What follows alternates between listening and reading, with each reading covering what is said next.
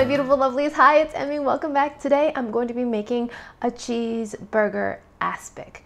Now an aspic is a molded jello, usually meat-based, clear gelatin that sometimes has either meats or vegetables suspended in this clear jelly. So I've never made an aspic before, but I have made plenty of retro jello recipes. If you've missed those videos, I'll put the playlist there and down below. There's just something magical and mysterious about jello, something about the wobbly transparency that I am just fascinated by. So today's recipe is inspired by Marty McBrundlefly on Twitter, who sent me his version of the cheeseburger aspic, which he said he dreamt after he watched my tuna jello video. So he tweeted me an image of his creation, and I knew I had to make my own version. And it helps if you have a mold like this. Now I found this years and years ago in a thrift store. I believe it's a terrine mold to make pâtés, or an aspic mold just based on its shape. I love this thing. I don't use it to make aspics. This is actually the first aspic I've ever made. I actually use it for homemade ice cream and just all kinds of great things. If you ever find one like this, I recommend it. It's by Mirror.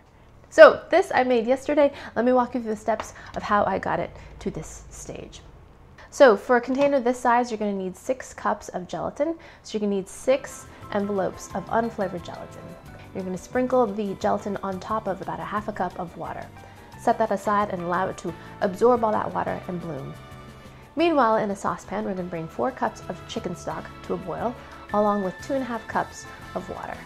So once that starts to get hot, we're going to add our gelatin, and then bring this to a boil to make sure the gelatin is completely dissolved. So now that our gelatin's prepared, we're going to take our mold and put 2 cups of the gelatin in the bottom of it. I'm going to place that in the refrigerator and allow it to set up. Okay, so while that's setting up, we can prepare our burgers. And this is how I love to make burgers. I use a cast iron skillet, and I love to do this smash technique. I love a thin burger with a nice crust. Get the pan nice and screaming hot, put your meat down, and then take a spatula and smash it nice and flat. Liberally salt and pepper that. After a couple minutes, we're going to scrape the pan and flip it over, and you should have a nice crust on top. And if you want to make these a cheeseburger, then go ahead and add a couple slices of American cheese, and then put a lid on it and just let it steam for about 30 seconds until the cheese is fully melted. So for the burgers to accommodate this mold, I'm using slider buns, and you can add whatever condiments or vegetables you like. I'm adding onion, tomato, lettuce. So now that the burgers are assembled, we can check on our gelatin, and it should be either firm or pretty thick to the touch. Then we're going to take our burgers, and we're going to invert them and place 3 of them inside of the mold. We're doing this upside down because we're going to unmold it in the reverse. So you might want to give your burgers a little bit of a squeeze because we want to make sure that it fits into the mold. Next, we're going to take about 2 cups of our cooled gelatin and pour it around and over our burgers. We want to make sure we get into all the nooks and crannies. Okay, then we're going to pop this back in the refrigerator again and allow it to set up a little bit more. That takes about 20 minutes or so. Then we're going to take it out again. And once that's gelled up, then we're going to add our final layer of gelatin. Now we're going to place this whole thing into the fridge and allow it to set up at least for 4 hours. I did mine overnight. So this is where we are now. We have 3 cheeseburgers suspended in gelatin. I can't wait to see how this turned out. So if you've watched any of my retro jello recipes, you know that I always find it challenging getting these jellos out of their mold. But lots of you have chimed in and offered different techniques to try to get the jello out. First things first, I'm going to shake horizontally. That seemed to work in my last video. And second, I'm going to try the hot towel technique. I'm going to use some hot water on a dish towel and see if I can coax it out here. All right, let's slide this open and see what I got. Ooh, look at that. There you can see my little burgers inside there. Can you see them? Oh, glistening. Now, I'm going to just dump that over and use this hot towel. Okay, now we're going to lay that on top and allow that to warm the pan up a bit. I've done the technique where I actually dunk the pan into some hot water, but then I find that there's a little bit too much melting for my liking. So I'm hoping this will be the proper amount of heat. And shake horizontally. Oh, I did hear something. No, that wasn't the train. Okay, let's do that again.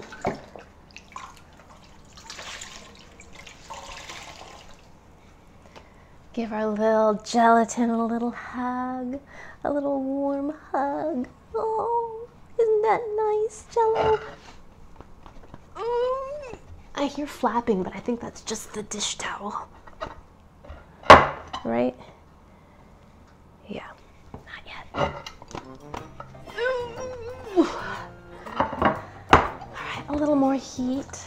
Maybe my water's not quite hot enough. Okay, add some more hot water. I've done several of these Jellos, and I'm certainly not a pro when it comes to this old molding process.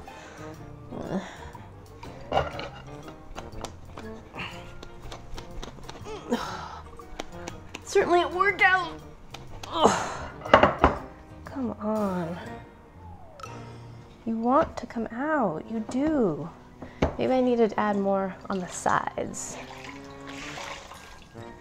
Okay, let's try this technique where you kind of pull it away from the sides. I forgot to do that. Yeah, it's binding on the sides. That's it. Okay, so push it away from the sides. Now let's try it.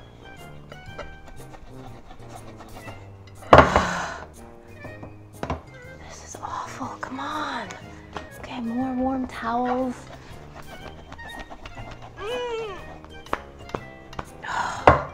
That flapping sound is just so... Oh my gosh, come out. All right, more hot water bath.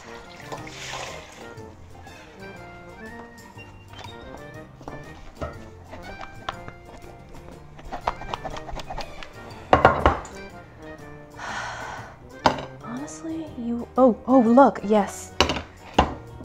She's coming out.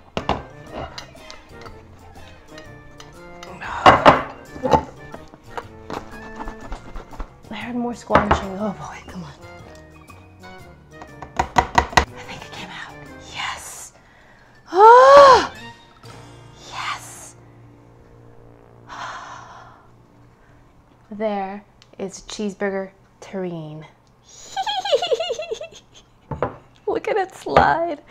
Oh my goodness. Yay, I'm so excited about this. Look at this. Cheeseburger aspic, cheeseburger in Jello. So weird.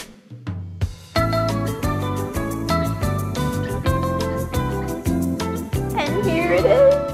Isn't it amazing? 3 cheeseburgers encased in Jello. It's like Han in carbonite, except it's gelatin and cheeseburgers. All right, let's cut this thing. I'm gonna cut myself a nice slice.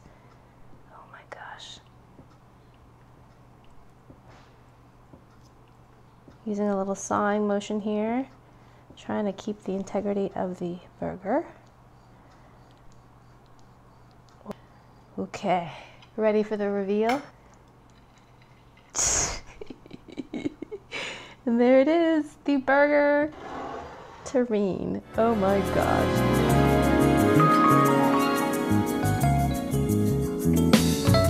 Alrighty, so let's give this a taste. I want a center slice here. Doink. All right. Alrighty, let's give the cheeseburger Jello a taste. It actually looks pretty good. Looks like some of the gelatin went between the burger and the bun, but there's the cheese, there's the burger, there's my onion, tomato, lettuce, and bun. I would have liked a little bit thicker layer of gelatin right here. That's why I poured the initial layer, but perhaps the warmth of the bun melted through. If I were to do this again, I would make sure that my cheeseburgers were completely cool. All right, let's give this a go. It's so strange. All right, here we go. Itadakimasu.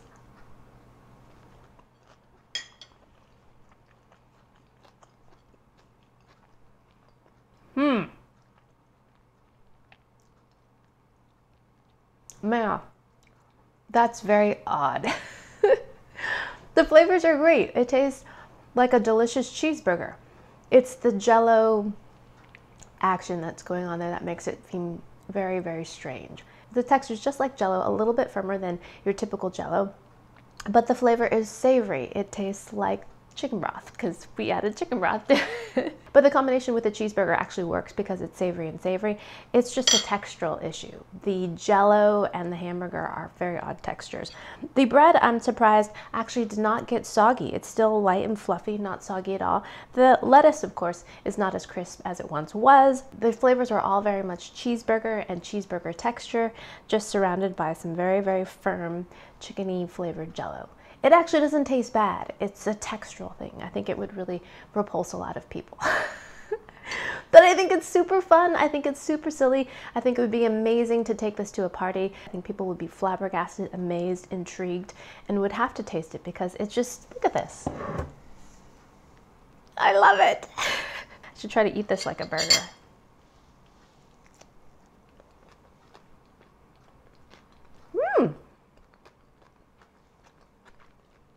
That's actually an improvement. If you eat it like a burger, it's more like a burger. So thanks again to Marty McBrundlefly for the inspiration. Thank you guys so much for watching. I hope you guys enjoyed that one. I hope you guys learned something. If you want to share a recipe with me, please do so on social media. You can find me there. Share this video with your friends, and I shall see you in my next one. Toodaloo, take care, bye.